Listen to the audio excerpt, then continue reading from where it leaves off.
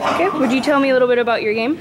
Sure. So Darklight is a top-down 3D survival horror game. The whole idea of the game is to create an atmosphere of tension. So you have highly limited ammo. You only have 6 shots. The enemies are invisible, but you can make them visible with your flashlight. The catch is, though, you can't shine your flashlight and shoot at the same time. So in order to shoot, you'll have to put away your flashlight to take the enemies out. That combined with the soundscape and the artwork kind of create a really, I wouldn't say it's horror, it's more of a survival, like, uneasy tension type game. Would you tell me your favorite part of developing Darklight? Probably the beginning concept. So we based the entire game off of the mechanic of shining a light on invisible things to make them visible. And the idea of this game, including like the sci-fi flavor and the horror flavor, all kind of blossomed out of that one idea.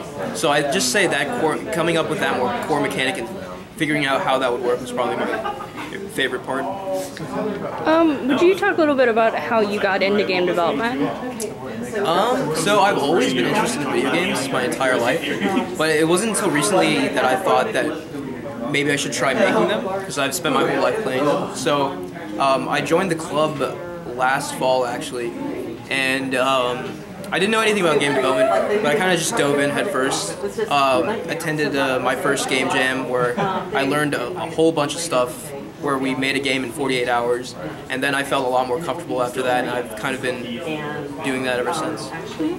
Is there anything else you'd like to talk about Darklight's future plans, your future plans as a game developer? So as far as Darklight's concerned, it's finished and playable right now, but there are a couple things I'd like to add.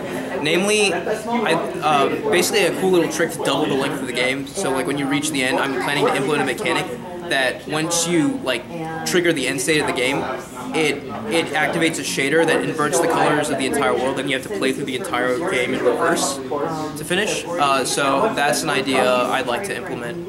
And as far as game development in general,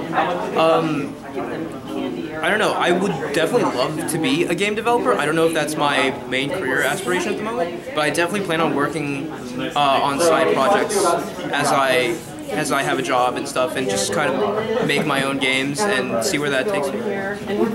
Well, thank you so much. Yep, thank you.